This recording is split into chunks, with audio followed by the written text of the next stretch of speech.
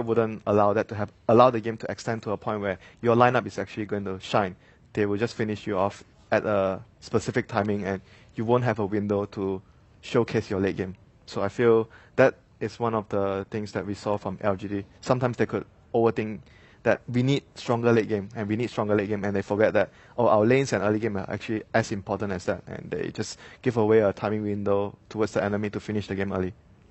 All right, Ben, what are your thoughts about LGD? Yeah, it seems like they think that they're very confident in their late game, and they develop pretty strong lanes. But that mid window, which Secret took advantage of in game number 1, is just like, oh wow, we didn't expect you to push that early. And if you can execute it well, you can just cut off their head right there. And they had a lot of ways. They have kinetic field, fissure. They could have delayed the push, but it just seems like if you catch them right off guard at that particular moment, you can just win.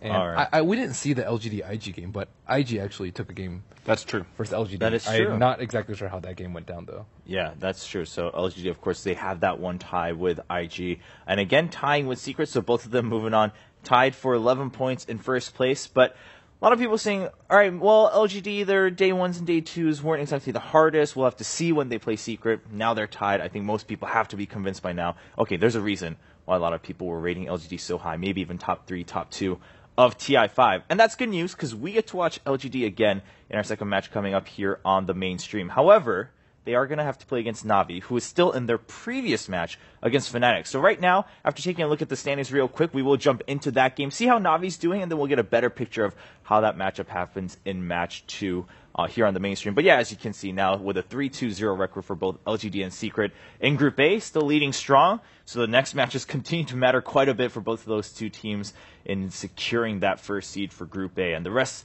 of the lineups, of course, we will find out in the later half of the day, especially for Group B, if anything kind of changes for the middle of the pack there with VP, Vici, and even Empire. Can they climb back up? They are having some trouble so far in TI5. So for now, let's jump into the Na'Vi versus Fnatic game, see how they're doing, see how they end up in Game 2. They had a dominating performance in Game 1, and then we'll get to find out how they do against LGD afterwards. I'm just sitting here. Yeah. Because again, the Naga Siren's going to be sending illusions to other lanes, sure. It happens, That's just how the hero actually functions. But by the way, welcome in to everyone tuning in. We're now on the main stream here. And I guess we must be the last game running, right? It must be. And this game could be running for quite a bit more if Na'Vi are able to get it their way. If you're just joining, this is a game in which Seneko is on his Naga and has managed to find a hell of a lot of farm. He said, Havorst, I'm going to carry today. He's got a Radiance, Manta style complete now as well on top of the Octarine 45 minutes in. We've seen Fnatic have a couple of really nice team fights in which they've been able to get themselves into the base now, but KYXway getting X'd up in the Glimmer indeed from Fnatic. Able to get himself back out. So they're slowly chipping away at the base. It's just the ranged racks, but still, look at the other lanes. I mean, they're going to have to send someone down to deal with this creep wave here. And Seneko on the back of this. He's really holding Na'Vi in on this game with the amount of pressure he's applying to the lanes. And it's a lot of this, it just feels a lot of pressure is on Seneko at this point. It's kind of all on him, actually. If he gets picked off one more time, he still has, right now, he's not able to buy back for 3 minutes. He'll have enough money when the buyback cooldown is back up, but for a while, Na'Vi, they need to continually push out lanes. That is their only game plan. When they went mid, trying to fight because they knew Roshan was going to spawn, they had the right mentality about wanting to fight over Roshan. That part was fine, but they just didn't respect Fnatic's 5 versus 5 potential enough. I mean, if we're speaking bluntly, Fnatic's 5-man is insane. They're actually so good in 5 versus 5 engagements, especially considering the amount of mobility that their cores have. And we said, even at the start, Na'Vi, they lack disable. They're not able to really hold the storm in place. They can't deal with Mushi. So when you take that 5 versus 5 and you song aggressively, you leave yourself no retreat option. And then Fnatic just run them over. So I think that decision in of itself has kind of put them into this spot right now where Seneko is just being completely relied on to keep them in the game. I mean, if you do look at the lockdown that Na'Vi have, essentially they've got the 3 seconds at the Waning Rift, the 3.5 seconds of the Hex, and then it is down pretty much to the Snowball Stun as well. But even in those, kind of 6-7 seconds, if you perfectly kind of stagger them, stagger the lockdown, I don't know if they're killing this Storm because he's pretty darn fat. 2,300 health. And there's a freaking goddamn Undying keeping him alive with everything that he's got in his items. There's a ton of heals, there's Glimmer Capes, there's Solar Crests, Force Staffs. 7 seconds sounds like a really long time, but in reality, trying to line those things up together without the enemy team doing anything to stop you is very unlikely. So in the grand scheme of things, they don't really have a lot to deal with KYXY at this point. And he is sitting on top of 5,600 gold, likely going to be seeing him pick up that Hex. He might even buy it and just say, screw having buyback, because right now, Fnatic are still pressuring a lot, and he's got a lot of Bloodstone charges, so even if he does die, he'll be respawning relatively quick. Man, with the 13, it's going to be something around, 20 second, 20, 30 maximum respawn. It's not going to be a big one. Yeah, it's not bad. Yeah. But, I mean, as well in these fights, we've been seeing the Blood Rage being used on KYXY, so he's doing a hell of a lot of damage zipping around. They're really not scared of him dropping, because they know that they can keep the Storm alive. Na'Vi here, just ready, and they're waiting for Fnatic. It's very hard for Na'Vi now to leave the base. In fact, I don't think we've seen anyone other than Seneko dare to leave. At the same time, Kesik, he's got the BKB now on his Crystal Maiden as well. Level 16 here with a third point in Freezing Field. Na'Vi have got to be so scared of these 5-on-5 engagements. At least they have a couple of ways of stopping the ultis still. Like, when they had that CM ult mid, that was kind of the thing that sealed the deal. Like, Kesik standing in the trees, getting that huge freezing field off, killing, I think, 2 or 3 members of Na'Vi, just in terms of sheer damage output. That was a huge play. They can Walrus Punch, I think, to stop Black King Bar, or BKB ulti, and then they also have the Naga Net. That's pretty much the only 2 ways. So looking for him to try to get some big ultis off. Fnatic, though, they're not going too crazy right now. They're kind of just content to control the map, farm it up. They're going to see that teleport from Seneko. Actually, no, he might have been on a vision when he did that. But if they see him teleport to a lane, they immediately have to pressure, because you want to always push the Naga Siren back into her base. The longer you can keep her confined in there, the less likely it is that you're going to have lanes being pushed like all the way to your base. And you can see what he's doing. Like, he's actually just running his illusions past creep waves. He's not trying to sit there and tank him out. He's just putting him in front of the tier 2 and like parking it there and just trying to get the lanes out as far as he can. Naga doing Naga things here on all the lanes. He did pick up the Diffuser Blade as well. It's going to be very nice in the fighting and in the pushing. Also, bottom lane going in on to this tier 3 KYXY, zipping forward. And Vorst, yeah, just chilling about here. Vorst, in terms of farm, on top of the AC now, does have 2,400. But yeah, these illusions, they're sitting there tanking up the tower as well. Why not? That's going to be a creep wave going down. The amount of farm that this Naga's got, allowing him to achieve this. And you're going to have to send someone back on the side of Fnatic, because you've got a couple of siege creeps, so they're going to be knocking on your door. And indeed, KYX were there with the TP back. And, oh man, this game, we could be in for the long haul, Andy, with this one. It is possible. I mean, it's 50 minutes. Yeah. For a Naga Siren game, that is not long by any stretch of the imagination. A walk in the park. We've seen like 2-hour games, something like that with Naga Sirens before in the past. But Roshan, going to be the next point of contention. Again, forcing KYXY out is the big deal. It means Na'Vi can get themselves going on the map. They know Roshan's going to be up soon. Funix scouts the pit. He sees it. It's not up just yet, but they know. That's why they're going for the smoke play.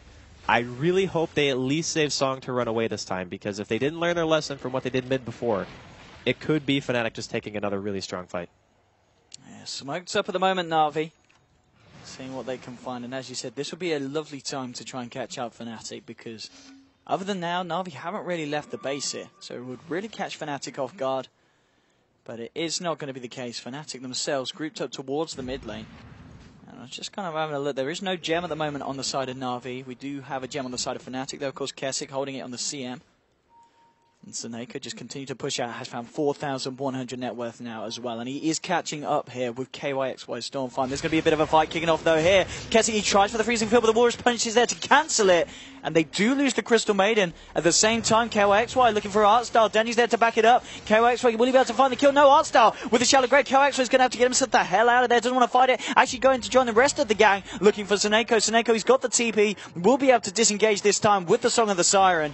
They're giving away Roche. Like, that TP basically just says, we cannot fight Roche anymore. I'm really surprised that after getting that CM kill, they didn't just try to go for that. And the funny part about it, too, was KYXY had Orchid that entire time. He just let Artstyle use Grave. Like, he had Orchid off cooldown and just didn't go for the kill. That is a really bizarre kind of exchange, I guess, from both teams. But Seneko teleporting himself top. He's going to just shove the wave in again, trying to prevent the push in mid. And maybe because of the lane equilibrium right now, Na'Vi aren't actually giving away Roche, because now Fnatic have to de-push again. Like, they're feeling not as confident. Like, maybe they don't kill it fast enough and Na'Vi would be able to react in time. So definitely a very stressful situation for both teams. And this is still anyone's game, right? Like, if Fnatic win one good team fight or they're able to get Roshan, that might be enough to help them break high ground. I think if Na'Vi somehow manage to get Roshan, Fnatic are going to be in a really, really bad place. It's getting harder and harder against this Naga Siren. The career going out to the secret shop. What's going to be the item of choice here for Seneko? Does he go for the butterfly or the... it's going to be the butterfly straight up purchased as well. So that means there's no buyback available for Seneko here, going all in with the butterfly purchase. He's really tanky, though. So he has 24 armor, evasion, and 2100 health. His illusions are going to be absolute monsters at this point. Even trying to kill those in general, it's going to be tough. Fnatic with the smoke, just trying to scout out the Roshan pit. They see it's up. Here we go. Zip zapping straight in onto Funny Kid with a Hex, but now with the return Hex, they're trying to do it for the low ground. Dendy there controlling KYXY. Artstyle is the one that might be in a lot of trouble. There we go. The Orchid this time, but the song coming out is not quick enough to save Artstyle. Artstyle will fall. The rest of Na'Vi getting themselves back up to the high ground. They're going to be alright. 38 seconds until Artstyle returns. It could have gone a lot worse for Na'Vi, that one. They do just lose the Dazzle, but the big kind of punishment here for them is the fact that Fnatic are going to be able to take Roche off the back of it, and there's nothing that Na'Vi can do to fight this. They've got a Hex now on the Undying as well. Ohio is just like... He's like, whatever, just casual Undying, 6-1 and 11. At 53 minutes, this is actually an insane amount of items for an Undying to have. And the Hex is so good. Like, double Hex, you initiate with a Storm, you Hex, then you get the pull. You can go for the Orchid as well if Manta Style is down on Seneko, and then you can just go into another Hex.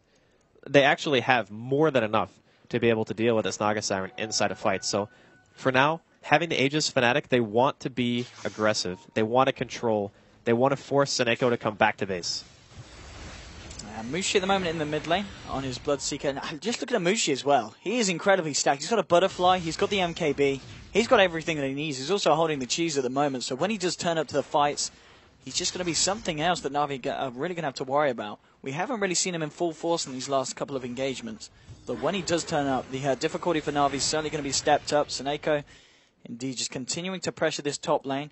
Hasn't been able to do too much damage to the tier 3, but is going to be able to skip out the creeps in the middle as well. Mushi trying to do what he can really to deal with it.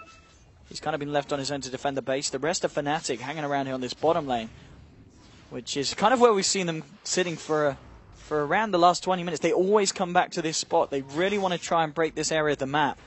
But each and every time, they're still yet to take down the tier 3. Na'Vi have been pretty strong with the defense. It's just really hard to fully commit when you're in the situation, right? Because what if Fnatic make a mistake? What if they fail this high ground push with an Aegis? That means that you're going to have to wait minimum for the next Roshan to spawn. And by that point, it might already be too late. You can see Seneko, he still hasn't even felt pressured enough to teleport to base. He's saying, yeah, it's fine. I'll just sit up here, pop my Manta on cooldown, throw some mirror images at the tower. Like, this tier 3 top lane is taking more damage than the bottom tier 3 that Na'Vi are being pushed in by right now. So it's a little bit concerning.